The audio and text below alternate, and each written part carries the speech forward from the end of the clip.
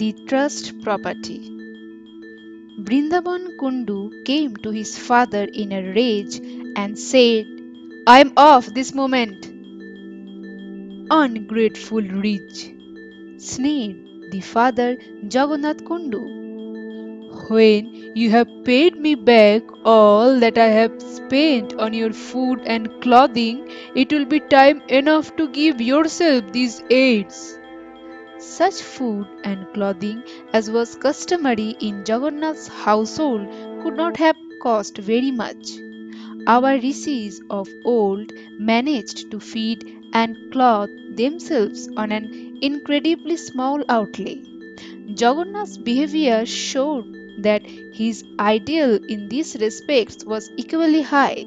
That he could not fully live up to it was due partly to the bad influence of the degenerate society around him and partly to certain unreasonable demands of nature in her attempt to keep body and soul together. So long as Brindaban was single, things went smoothly enough. But after his marriage, he began to depart from the high and rarefied standard cherished by his sire. It was clear that the son's ideas of comfort were moving away from the spiritual to the material and imitating the ways of the world. He was unwilling to put up with the discomforts of heat, cold, thirst, and hunger. His minimum of food and clothing rose apace. Frequent were the quarrels between the father and the son. At last, Brindaban's wife became seriously ill and a Kobiraj was called in. But when the doctor prescribed a costly medicine for his patient, Jagannath took it as a proof of sheer incompetence and turned him out immediately. At first, Brindaban besought his father to allow the treatment to continue. Then he quarrelled with him about it, but to no purpose. When his wife died, he abused his father and called him a murderer. "Nonsense," said the father. "Don't people die even after swallowing all kinds of drugs? If costly medicines could save life, how is it that kings and the emperors are not immortal? You don't expect your wife to die with more pomp and ceremony than did your mother and your grandmother before her, do you?" Brindaban might really have derived a great consolation from these words, had he not been overwhelmed with grief and incapable of proper thinking. Neither his mother nor his grandmother had taken any medicine before making their exit from this world, and this was the time honored custom of the family. But alas, the younger generation was unwilling to die according to ancient custom. The English had newly come to the country at the time we speak of. Even in those remote days, the good old folks were horrified at the unorthodox ways of the new generation and sat speechless, trying to draw comfort from their hookahs. Be that as it may, the modern Brindaban said to his old foggy of a father, "I am off." The father instantly agreed and wished publicly that should he ever give his son one single paisa in future, the gods might reckon his act as shedding the holy blood of cows. Brindaban in his turn similarly wished that should he ever accept anything from his father, his act might be hailed as bad as matricide. The people of the village looked upon this small revolution as a great relief after a long period of monotony. And when Jagannath disinherited his only son, everyone did his best to console him. All were unanimous in the opinion that to quarrel with a father for the sake of a wife was possible only these degenerate days, and the reason they gave was sound too. "When your wife dies," they said, "you can find a second one without delay. But when your father dies, you cannot get another to replace him for love or money." Nor did separation from Vrindavan weigh heavily on the mind of his father. In the first place, his absence from home reduced the household expenses. Then again, the father was freed from a great anxiety. The fear of being poisoned by his son and heir had always haunted him. When he ate his scanty fare, he could never banish the thought of poison from his mind. This fear had abated somewhat after the death of his daughter in law, and now that the son was gone, it disappeared altogether. But there was one tender spot in the old man's heart. Brindaban had taken away with him his 4-year-old son Gokul Chandra. Now the expense of keeping the child was comparatively small, and so Jagannath's affection for him was without a drawback. Still, when Brindaban took him away, his grief, sincere as it was mingled at first with calculation as to how much he would save a month by the absence of the two, how much the sum would come to in the year, and what would be the capital to bring it in as interest. But the empty house without Gokul Chandra in it to make mischief became more and more difficult for the old man to live in. There was no one now to play tricks upon him when he was engaged in his puja, no one to snatch away his food and eat it, no one to run away with his inkpot when he was writing up his accounts. His daily routine of life, now uninterrupted, became an intolerable burden to him. He bethought him that this unworried peace was endurable only in the world to come. When he caught sight of the holes made in his quilt by his grandchild and the pen and ink sketches executed by the same artist on his rush mat, his heart was heavy with grief. Once upon a time he had reproached the boy bitterly because he had torn his dhoti into pieces within the short space of 2 years. Now tears stood in Jagannath's eyes as he gazed upon the dirty remnants lying in the bedroom. He carefully put them away in his safe and registered a vow that should Gokul ever come back again, he should not be reprimanded even if he destroyed one dhoti a year. But Gokul did not return, and poor Jagannath aged rapidly. His empty home seemed emptier every day. No longer could the old man stay peacefully at home. Even in the middle of the day, when all respectable folks in the village enjoyed their after dinner siesta, Jagannath might be seen roaming over the village, hookah in hand. The boys, at sight of him, would give up their play and returning in a body of a safe distance, chant verses composed by a local poet praising the old gentleman's economical habits. No one ventured to say his real name, lest he should have to go without his meal that day, and so people gave him names after their own fancy. Elderly people called him Jagannath, but the reason why the younger generation preferred to call him a vampire was hard to guess. It may be that the bloodless, dried up skin of the old man had some physical resemblance to the vampires.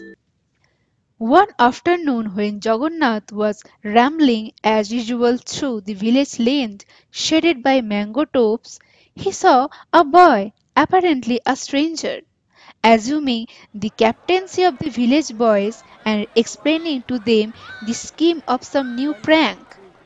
Owned by the force of his character and the startling novelty of his ideas, the boys had all shown allegiance to him. Unlike the others, he did not run away from the old man as he approached, but came quite close to him and began to shake with him.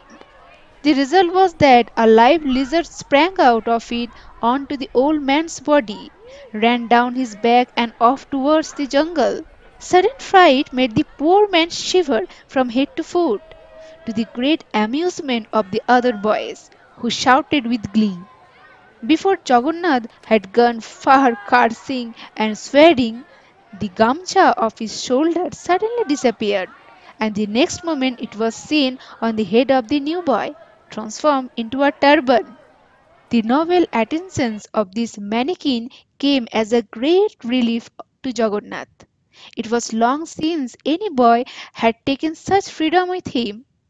After a good deal of coaxing and many fair promises, he at last pursued the boy to come to him.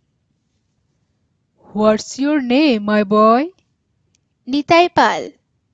Where's your home? Won't tell. Who's your father? Won't tell. Why won't you? Because I have run away from home.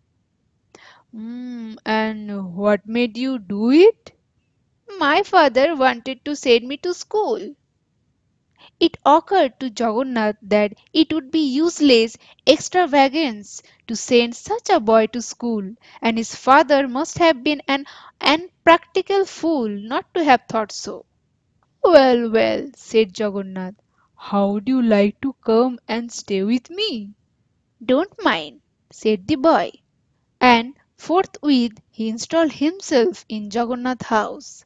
He felt as little hesitation as though it were the shadow of a tree by the wayside. And not only that, he began to proclaim his wishes as regards his food and clothing with such coolness that you would have thought he had paid his reckoning in full beforehand. And when anything went wrong, he did not hesitate to quarrel with the old man. It had been easy enough for Jagannath to get the better of his own child, but now, where another man's child was concerned, he had to acknowledge defeat. The people of the village marveled when Nitai Pal was unexpectedly made so much of by Jagannath. They felt sure that the old man's end was near, and the prospect of his charge all his property to this unknown lad made their hearts sore. Furious with envy, they determined to do the boy an injury. But the old man took care of him as though he was a rib in his breast. At times the boy threatened that he would go away, and the old man used to say to him temptingly, I will leave you all the property, I promise. Young as he was, the boy fully understood the grandeur of this promise. The village people then began to make inquiries after the father of the boy. Their hearts melted with compassion for the agonist parents, and they declared that the son must be a rascal to cause them so much suffering. They heaped abuses on his head, but the heat with which they did it betrayed envy rather than a sense of justice. One day the old man learned from a wayfarer that one Damodar Pal was seeking his lost son and was even now coming towards the village. Nitai, when he heard this, became very restless and was ready to run away, leaving his future will to take care of itself. Jagannath reassured him, saying, I mean to hide you where nobody can find you, not even the village people themselves. This keened the curiosity of the boy and said, Oh, where? Do show me? People will know if I show you now. Wait till it is night, said Jagannath. The hope of discovering the mysterious hiding place delighted Nitai. He planned to himself how, as soon as his father had gone away without him, he would have a bet with his comrades and play hide and seek. Nobody would be able to find him. Would not it be fun? His father too would ransack the whole village and not find him. That would be rare fun also. At noon, Jagannath shut the boy up in his house and disappeared for some time. When he came back home, Nitai worried him with questions. No sooner was it dark than Nitai said, Grandfather, shall we go now? It is not night yet, replied Jagannath. A little while later the boy exclaimed, "It is night now. Grandfather, come, let's go." "The village people have not gone to bed yet," whispered Jagannath.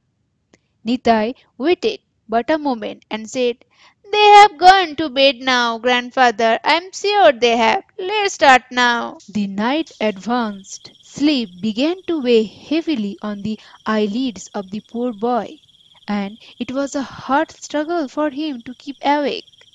At midnight, Jagannath caught hold of the boy's arm and left the house, groping through the dark lanes of the sleeping village. Not a sound disturbed the stillness except the occasional howl of a dog when all the other dogs far and near would join in chorus, or perhaps the flapping of a night bird scared by the sound of human footsteps at the unusual hour. Nitai trembled with fear and held Jagannath fast by the arm. Across many a field they went, and at last came to a jungle, where stood a dilapidated temple without a god in it. "What here?" exclaimed Nitai in a tone of disappointment. It was nothing like what he had imagined. There was not such mystery about it. Often, since running away from home, he had passed nights in deserted temples like this. It was not a bad place for playing hide and seek, still it was quite possible that his comrades might track him here. From the middle of the floor inside, Jagannath removed a slab of stone, and an underground room with a lamp burning in it was revealed to the astonished eyes of the boy. Fear and curiosity fell in his little heart. Jagannath descended by a ladder and Nitai followed him. Looking round, the boy saw that were ghoras on all sides of him. In the middle lay spread an asud, and in front of were arranged vermilion sandal paste, flowers, and other articles of puja. To satisfy his curiosity, the boy dipped his hand into some of the ghoras and drew out their contents. They were rupees and gold mohurs. Jagannath, addressing the boy, said, "I told you, Nitai, that I would give you all my money. I have not got much. These ghoras are all that I promise. These I will make over to you today." The boy jumped with delight. "All!" he exclaimed. "You won't take back a rupee, will you?" "If I do," said the old man in solemn tones, "may my hand be attacked with leprosy. But there is one condition. If ever my grandson Gokul Chandra, or his son, or his grandson, or his great-grandson, or any of his progeny should happen to pass this way, then you must make over to him, or to them, every rupee and every mohur here." The boy thought that the old man was raving. "Very well," he replied. "Then sit on this ashan," said Jagannath. "What for?" "Because puja will be done to you." "But why?" said the boy, taken aback. "This is the rule."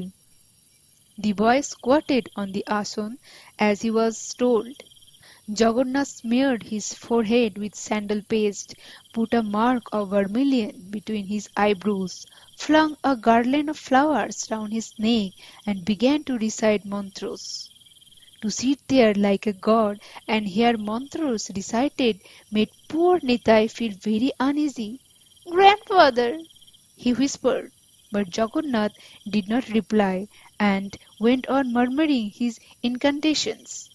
Finally, with great difficulty, he dragged each ghora before the boy and made him repeat the following vow after him.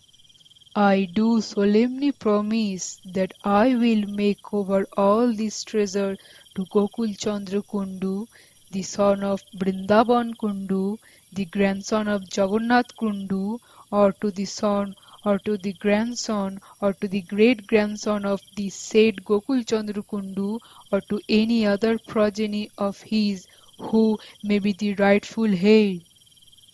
The boy repeated this over and over again until he felt amazed and his tongue began to grow stiff in his mouth. When the ceremony was over, the air of the cave was laden with the smoke of the earthen lamp and the breath poison of the two. The boy felt that the roof of his mouth had become dry as dust, and his hands and feet were burning. He was nearly suffocated. The lamp became dimmer and dimmer, and then went out altogether. In the total darkness that followed, Nitai could hear the old man climbing up the ladder. "Grandfather, where are you going to?" said he, greatly distressed. "I am going now," replied Jagannath. "You remain here. No one will be able to find you. Remember the name Gokul Chandra, the son of Vrindavan and the grandson of Jagannath." He then withdrew the ladder. In a stifled, agonist voice, the boy implored, "I want to go back to father." Jagannath replaced the slab. He then knelt down and placed his ear on the stone.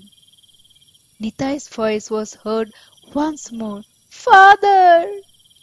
And then came a sound of some heavy object falling with a bump, and then everything was still. Having thus placed his wealth in the hands of Yag, Jagannath began to cover up the stone with earth. Then he piled broken bricks and loose mortar over it, on the top of all the planted turfs and jungle weeds. The night was almost spent, but he could not tear himself away from the spot. Now and again he placed his ear to the ground and tried to listen. It seemed to him that from far, far below, from the unfathomable depth of the earth's interior, came a wailing.